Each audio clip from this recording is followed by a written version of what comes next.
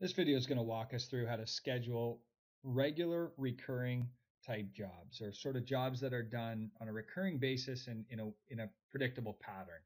Jobs that would fall into this category would include things like mowing and trimming. Stuff we're going to go either every week or every other week on a fixed day of the week and go do this over and over and over again for a period of time. There is another job for recurring work called irregular schedules, and that's more for stuff like lawn care, chemical applications, etc. This video is going to deal with regular recurring type work, predictable schedules such as mowing. So we're going to look at here at how to add a job to a mowing calendar. And again, just like in construction, if you've watched that video, you can add a job to a schedule for a number of different places. If you're on the whiteboard, you can go down here and you can say schedule job, and that will add a job to the schedule. If you're on the calendar view, same thing, you can go down here and you can say add job to calendar, and you'll add a job to the schedule. Or on the job itself, you can go to the schedule tab on the job and add a job right from this schedule here. You can absolutely create a schedule for a job from this place here. I'm going to clear out this schedule here. I've got two that I'm going to blow out. And we're going to create a brand new schedule for this job from scratch. So this job has a number of different tasks: mowing and trimming, cleanups, lawn care, irrigation service, and some pruning. I'm only going to schedule the mowing and trimming at this point. These things are done at different patterns, different recurrences at different times of the year. So we're just going to schedule the mowing and trimming for now. We can add the other stuff later, and we'll tackle the lawn care in the second video. So I go in the schedule tab on the job, and I'm going to click add to calendar.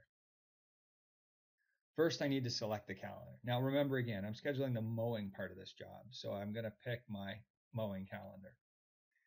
Now I need to pick the task on the job that I'm scheduling. So what it's saying here is I've got nothing scheduled for this job. It's all underneath the unscheduled heading. If I'd already scheduled something, some part of this job, it would show under a scheduled heading. But in this case, it's telling me I don't have any schedules yet for this job. So here's my work areas: mowing, cleanups, lawn care, irrigation, pruning. I'm going to schedule the mowing, so I'm going to pick that one. Schedule description is whatever you want to show up on the calendar. So I might add mowing to this just to be crystal clear. And if you use work area or job IDs for your jobs, that's great. And if you don't, you can take that right out. It's up to you. Work order number, if you want to include that, that can go there. I'll leave it blank. And then your manager, person in charge of managing this job. So we'll click next. Now it's asking me, now remember, I've picked my mowing calendar. And if you haven't watched the video on work calendars, you need to watch that before you watch this. You can create patterns. So you can have a bronze, a silver, and a gold package for mowing. And all I need to do now is pick what package that customer selected. So let's say this company wants the silver package, so I pick the silver. The interval is set to weekly. The starting date is known because that's the starting date of our silver packages each year. But if you were starting a job midway through the year, you'd obviously customize that to start whenever it is that you're starting. And then the weekday that you want to schedule it on is picked down here. So I'm going to pick this job, for example, on Wednesdays. So I'll set that Wednesdays to on. Now, I'd already set this up in my work calendar. This is our pattern for the silver mowing package. From January 4th to March 28th, we come every 2 weeks. Then from the end of March through to early November, we go weekly. Then we go back to every other week until the end of the year. Service type is cut because that's what we're doing when we're going. We're cutting and possibly trimming. I can make changes here, but if they signed up for the silver package, then chances 9 out of 10, I've done all the work I need to do. I just really pick the day of the week that we want to schedule this work on. So we're going to click next now. And now what it does is read the job as it was set up in LMN time. So the job was set up with 146 man hours. And we know we just scheduled this job for 42 visits. That's the silver package. So what it does is take the man hours and divide it by the visits to say, we're going to estimate 3.48 man hours per visit. You can change this at this point. You can come up here and you can mess with these numbers to get it correctly. Remember, this is man hours per visit, not crew hours yet. We'll get to crew hours in a second. But assuming your LMN time job is set up correctly, then this should be correct. If it's incorrect, you can fix it at this point. Your planned crew will be which crew you want to assign this job to. So I can leave it as unassigned because I don't know who's doing it yet, but it sure would be faster at this point if I did know the crew. So I know I'm going to assign this job to Mow Crew C, so I'm going to pick them. Now it knows Mow Crew C is a 2-person crew, so that's where that came in. I can change it. If for this particular job, if I want to use a 4-man crew or a 1-man crew, I can do that. I'll leave it at 2 for now. Now that it knows there's 2 persons on this crew, it takes the estimated man hours, divides it by 2 to say the crew time required to complete this work is going to be 1.75 hours, and we're going to need quarter of an hour of drive time to get there. So I need to schedule then 1 hour and 59 minutes, which includes the 15 minutes of unproductive time. What that gives us is 1.74 hours, so 0.74 being just about 45 minutes, plus 15 minutes of drive time is going to give us that just about 2 hours of schedule time for the crew, which includes time to do the cut and time to do the drive time if drive time wasn't included in the estimate. Assuming you're all good here, and make sure you do this right, this is probably the most important part of the schedule, getting that duration correct. Assuming you're all good here, you click next. It's going to give you a summary. And when you click next again, what it'll actually do is break down this job, all the different visits that are going to be scheduled. So basically it's going to show that I'm going to schedule 42 visits from January 7th through to March. And I can take a quick look at these to make sure everything's good. I noted earlier you can set warning flags, and you're going to see a couple of warnings here. When the job changes from weekly to bi-weekly, we're getting a couple of warnings just saying that, hey, it's less than the time, purely because of at that point we changed intervals. We went from weekly to bi-weekly. So it's just warning you that, hey, it could be too close. But in this case, it's fine.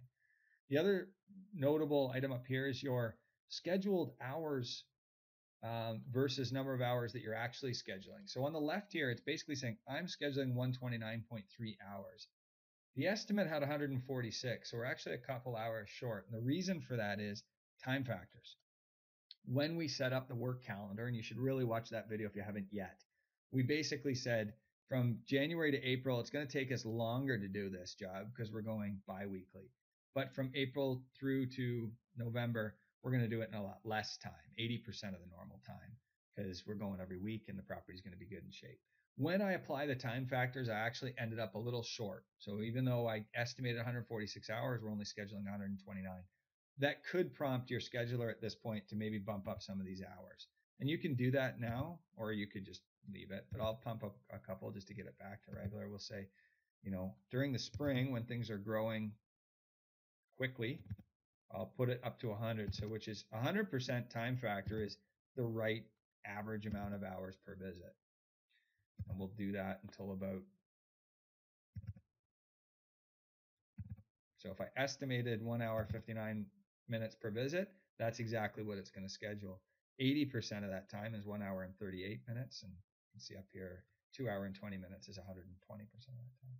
So I scheduled the 100% through to June, July, and August. We'll say it's really hot and things start growing slowly. So we can get away with 80% there, may even get away with less.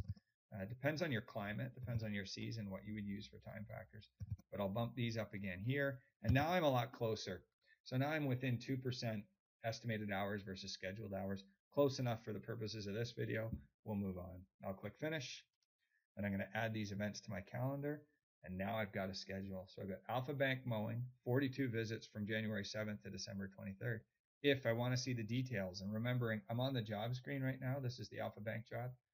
If I want to see the details, I can click details, and there's every single visit. None of them have been completed yet, but you'll note as the crews knock them off their timesheets, they'll start showing them up as completed and which crew completed them and what date they were completed on. You can even do that. If the crews make a mistake, you can always go to edit here and don't mark it off. If the crews don't mark it off, you can always go to edit and you can say complete. You can mark it which day you completed it on and hit save. And there you go. It'll say on Wednesday, January 7th, it was completed by, and the person who's logged in. Or I can always set it back to scheduled if that was a mistake as well. And now it's back to incomplete. You'll also see this job show up on the schedule screens. So if I look at the whiteboard, this is the daily whiteboard. If I go to a Wednesday in January and I slide across here to Mow Crew C, there's my Alpha Bank job.